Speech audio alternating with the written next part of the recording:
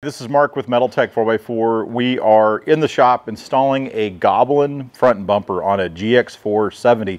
This happens to be a 2003 in silver, very first year of the 470.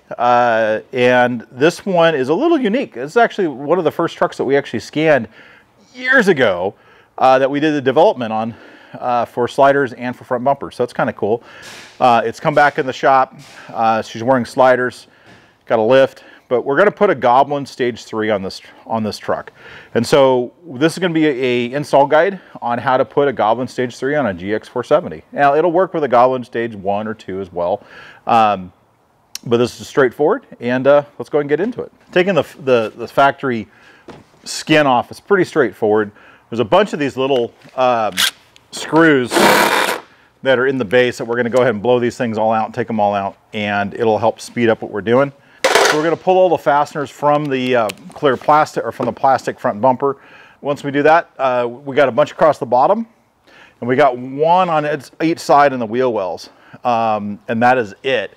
And then from there, we're going to go from above, release the few that are just behind when we open up the front grille, and that's going to allow us to grab this piece of plastic and take it off. Now, when we take this off, the plastic does have the factory fog lights. A lot of people don't realize that these actually are considered fog lights. They're dim as can be. We never really see them, but there will be an electrical connection to connect to those that we'll have to undo when we take the plastic off. But let's go and take it apart. Not common to find them with all of the plastic still. So we're going to go ahead and take these plastics off. To take these pieces out, you just reach in and pop up that clip. They pop right out. Once that's off, now we can see the factory clips. Those are the real ones. And these, to get them up, you just come in on the sides and you just get this middle to pop up. And once the middle pops up, the whole thing comes out. To put them back in, you put them in, you push down, they lock in place. So you just want to pop that center out and they pop right out. To pull the bumper off the truck, you're just going to grab it from the side once the fasteners are removed. You're just going to start popping it out, and it's going to start coming off the truck. The whole thing will. Like I said, be aware there's plastic down below that's in place that we're going to have to get released. So as I pull this away, I can see inside now, and I can see my electrical connection for the factory fog lights. It's right here. So I'm going to come in here, I'm going to undo that clip. And once that clip's undone, I'll do the other side, and then this whole front piece will just come right off the truck. Same thing on this side. I'm going to grab it in the wheel well, yank outward. There it is. Foam, very important. Okay, so we got the crash bar. This is what the real bumper is on your truck. That's actually a legitimate bumper. We're going to take the crash bar off, and then we'll start putting our bumper on. And take the crash bar off. You just have these 4 bolts that are on the frame, and when you take those 4 bolts off each side, the crash bar will come off. Now, don't be surprised if you find these things on there really tight, so you may have to put some good effort into it to get them off. But just put a little breaker on a bar on them and pop them off, they come off. All right, so if you're using an impact gun to take it apart, here's a little trick you can do. This piece is actually bolted to these pieces. So this piece is bolted to here, and there's just 2 bolts that hold it on. And so if you're using an impact gun and they're loose, they're not rusted, go ahead and just pull those off, and that allows you to put an extension back to take these bolts out.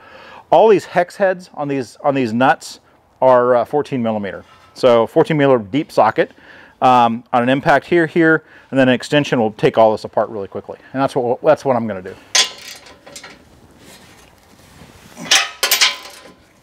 So I'm breaking them free first.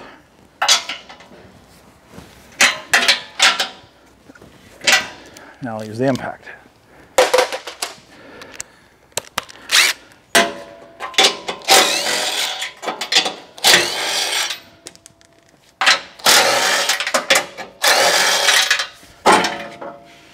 Comes right off.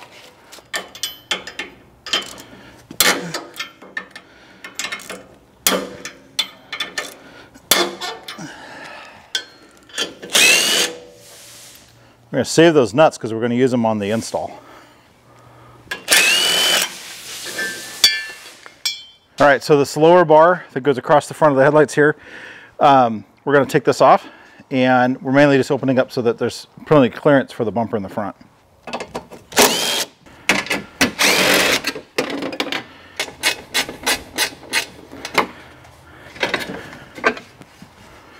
So at this point, this is ready for us to go ahead and start installing the winch mount, the bumper at this point. So the truck is torn down, wheel wells are hanging down. We're going to trim these after we have the entire installation done. So the process of putting the winch mount on, we're going to literally slide the winch mount on, and then from the sides of the truck, there is an existing bolt hole that's here, and we're going to be drilling those out. We're going to drill that out for 1/2 inch. So the hole's already there, so we're going to take this nut out, or this bolt out. We'll drill it out for 1/2 inch, and then we're going to be adding an additional brace that's going to use that as a pickup point to give extra strength to the bumper winch mount. So at this point, I can go ahead and drill these out with my 1/2 inch drill bit, getting ready for the additional reinforcement bolt to go in there. Right there. All right, so I'm going to be drilling this hole out, and this AC dryer, I think actually it's a power steering cooling line, has a little bracket that goes there. We're going to drill the bracket out too, and so I threw a clamp on there so I can drill them both at the same time. You can do them separately, but you can also take the bracket off and drill it off on a table if you wish to do that, because it's just on bolts. But I'm going to clamp it on there, drill it in one shot, and I'll do the other side.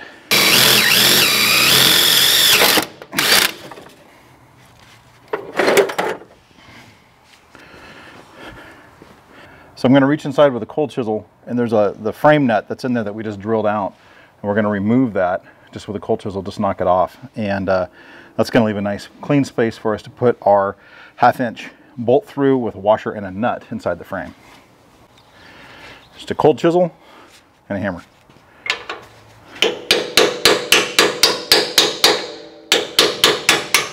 Nice and clean. Okay, as a good little installer, I drilled a hole through the frame. It was an existing hole. I just enlarged it.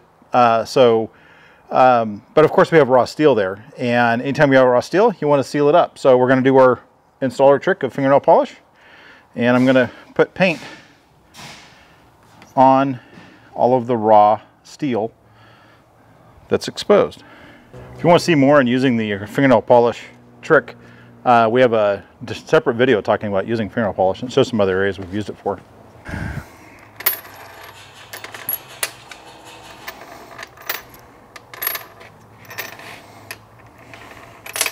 All right, so we're going to put this on as a side plate. They're left and right. We want the little flange sticking out to the side. And this is going to give us reinforcement for our winch mount, so we're pulling off the main structure of the bumper. So we're going to use our metric 12mm bolts, and those are going to go into the existing threaded holes that your truck already has with it. And then we're going to put a 1/2 inch bolt through the top here, through that 1/2 inch hole that we added. And then we're going to reach inside and put a washer, lock washer, and then a nut in there. And fortunately, this hole's pretty good size. It's not that difficult to do. You just kind of have to, make your finger kind of small and tuck it in there. But it's not impossible to do. I just put the washer on. I'll go ahead and put the lock washer on. And lock washer's on. So now I just got to put the nut on. And I'll do a tape trick for the nut, and I'll show you that in a second. I'm going to take my wrench, I'm going to take a piece of tape, and on the back side of my wrench I'm going to put tape. Then on the front side of my wrench I'm going to put our nut, and it's taped now to the wrench. Doesn't fall off, and it's easy to go. Now I can easily stick this in and turn the nut to turn the bolt, to put the nut onto the threads. And then the nut will just take itself right off the tape.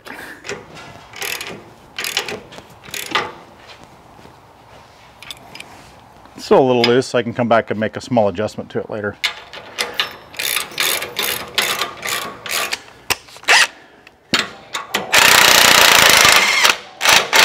So this is on. I did tighten it down a little bit more. I can loosen this up if I need to for alignment, but this is in line for our winch mount, and you just do the same thing to the other side. Arm curls here.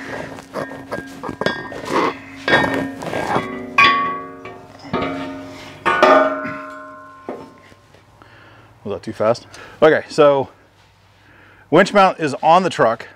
Now we've slotted the winch mount back and forth, and that allows you to actually adjust your bumper left and right on your truck for fit. So you have a range of motion for adjustment. So if you need to move your bumper on your truck from left to right a little bit, you don't do it at the bumper shell, you do it down at the winch mount. So you would just loosen the bolts on the winch mount, and you'll be able to slide the bumper left and right by about 1/16 of an inch, maybe 1/4 of an inch adjustment back and forth on either side. So it just gives you some adjustability. I got just a safety nut on it right now holding it in place. I'm going to go ahead and start putting the 3/8/16 grade 8 bolts that are going to go through the lower section like this, and then we'll put a washer, a lock washer, and nut on every single one of them. Now I'm facing them this way just because it matches the other bolts. They could face the other way, it doesn't really matter. But either way works just fine. Putting the flange nuts back on. The frame flange nuts, they have the great big flanges on them. One thing you're going to notice, I got the bumper kind of in a neutral position, so it's split evenly from either side. That's how I'm going to initially put the bumper on, that I'll be able to make any small adjustments if I need to. It's not uncommon for our trucks bodies to be sitting slightly different on the frames because they're on rubber mounts, and so the bodies do float on the frame. So we're now putting something from the frame directly in line with the body, and it's really quick to see that maybe there's a slight deviation of the body sitting off on the frame a little bit. That's not uncommon, it's not bad, that's just how they work. When you have a big plastic bumper, you never see it, but when we put a steel bumper on, you can see it very quickly. So it's nothing wrong with the truck, it's just how they are, and that's why you build adjustability into it. The winch mount is now on.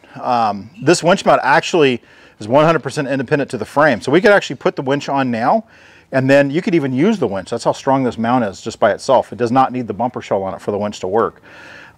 Winch can be bolted right on and off you go. Now, if you're putting a winch on, you're gonna have to be careful of the AC dryer lines. This is an AC dryer line here, and then of course, it tucks around down here and it gets close to this bar right here. That area right there, you want to make sure that you've got a good distance away for vibration from the body moving. And right now that is not enough room. That's about 1/8, about 1/4 of an inch. We want to make that a little bit bigger. These AC dryer lines are actually relatively soft. You can bend them with your hand. So just use your hand, don't use a tool, because we don't want to crimp it.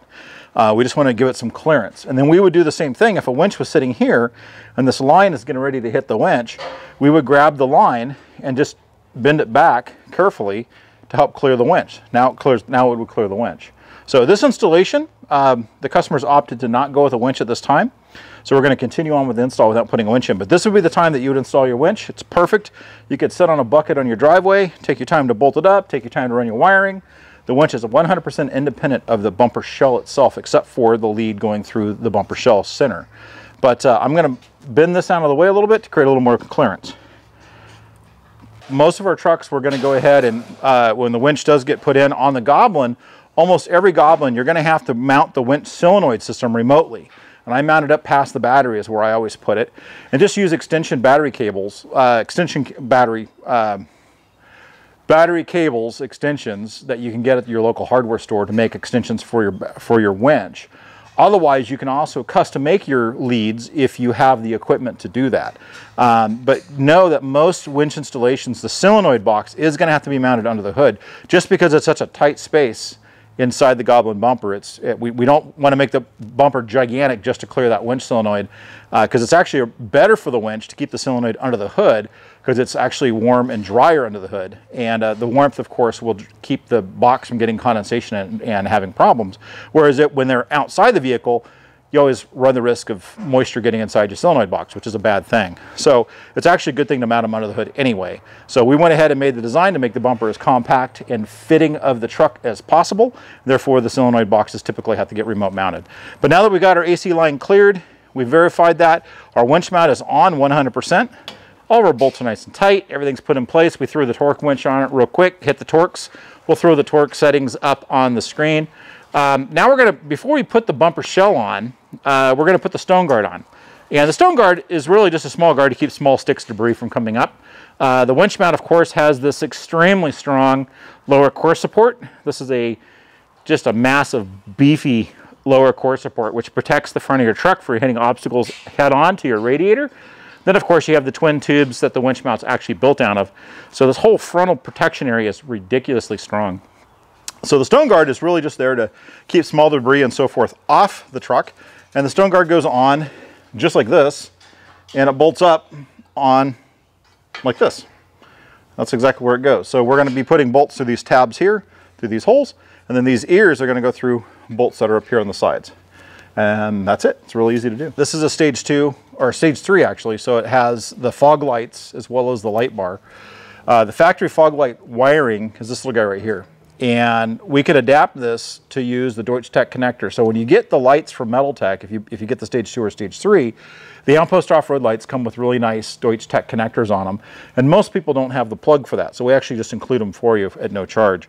So we're going to go ahead and adapt these on. And all we're going to be doing is cutting the factory ones off. And then we're going to use the factory wiring to wire this on. Now, LED lights are specific for polarity.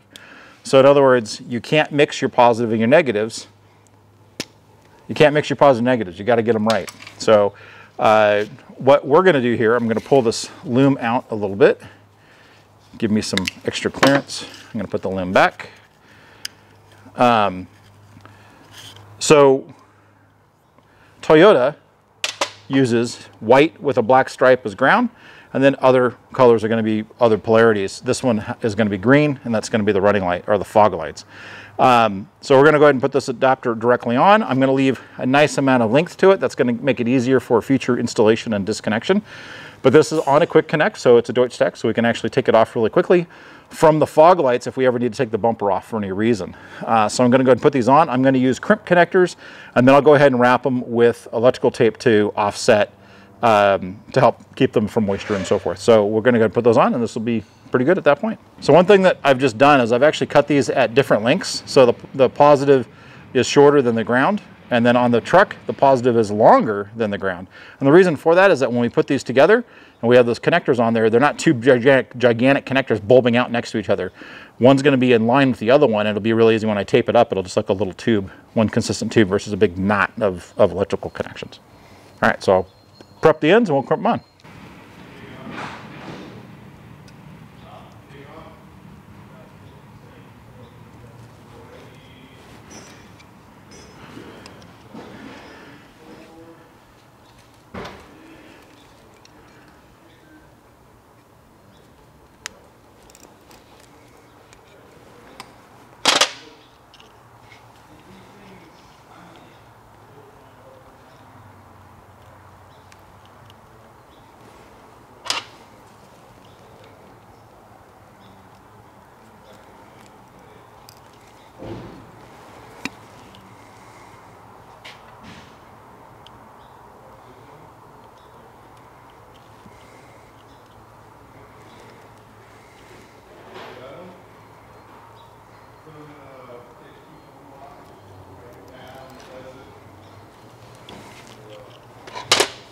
Now they're nice in line, we'll wrap them with some tape.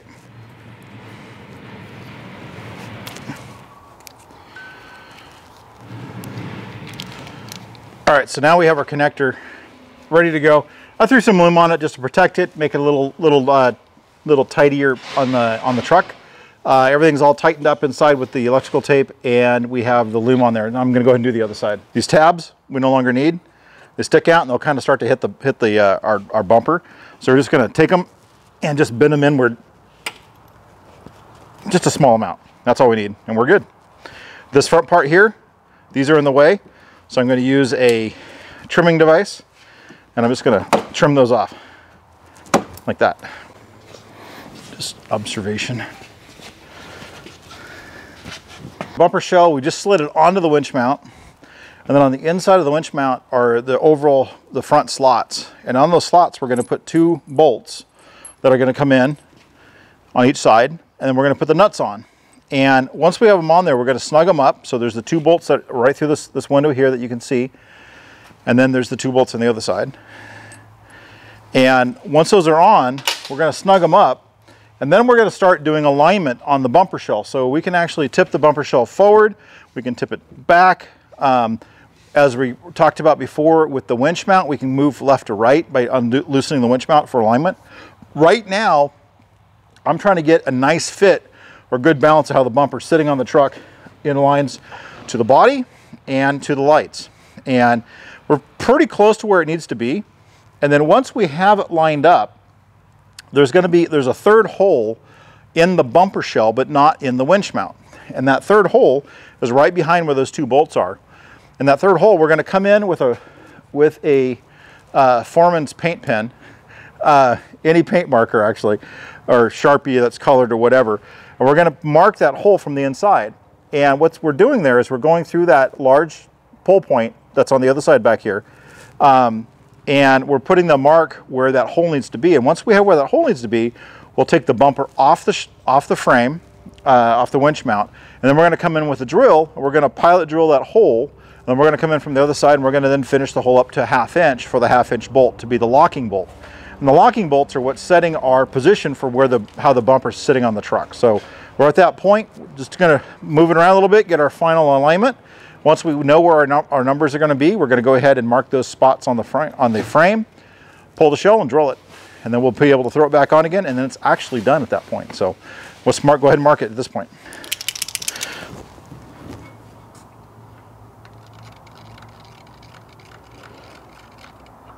And do the other side.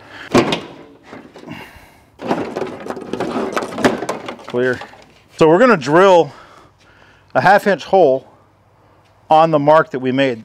That's our locking hole that we need to put in. A little awkward to take a drill and drill in from this side. Besides, anytime you drill a hole, you always want to step up, start small and work your way up. So what I'm going to do is I'm going to use a pilot hole. First I'm going to use a center punch. I'm going to ID where my center of my hole is. Give myself a nice center punch mark to be drilling from. And then what I'm going to do is I'm actually going to drill from the inside with a pilot hole drill, and then it will be very easy for me to come in from the outside with a 1/2 inch and finish the hole, or step the hole up with another size. So first let's go ahead and punch this hole through.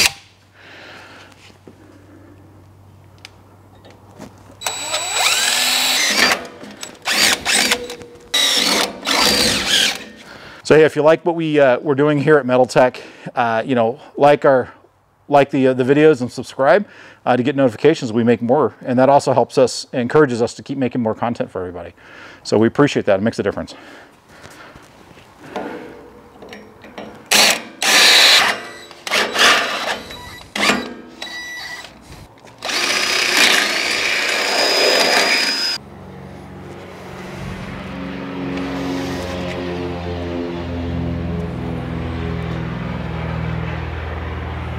Move my hand just right nick of time there. Whoa, well, almost got, yeah, almost got chomped.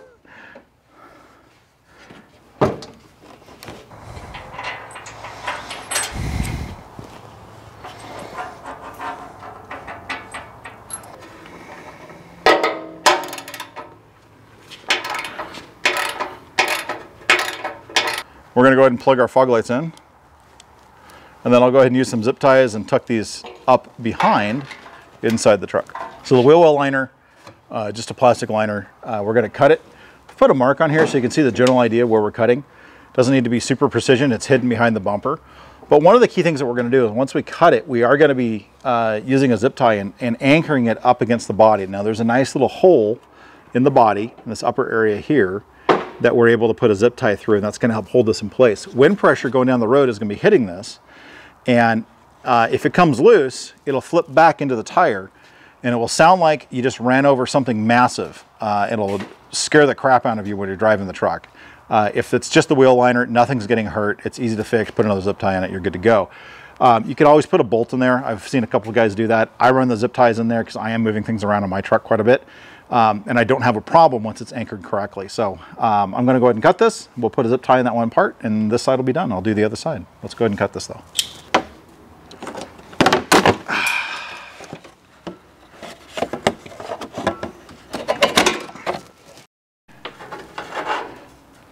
So our winch fair lead would bolt on right here and the bolts would go through, but this truck doesn't have a winch, so we're going to put this on, and it's the license plate holding mount. So the license plate mount is this bracket, and it gets sandwiched between your fair lead and the bumper. And since this truck doesn't have a fair lead, we just have some bolts in there.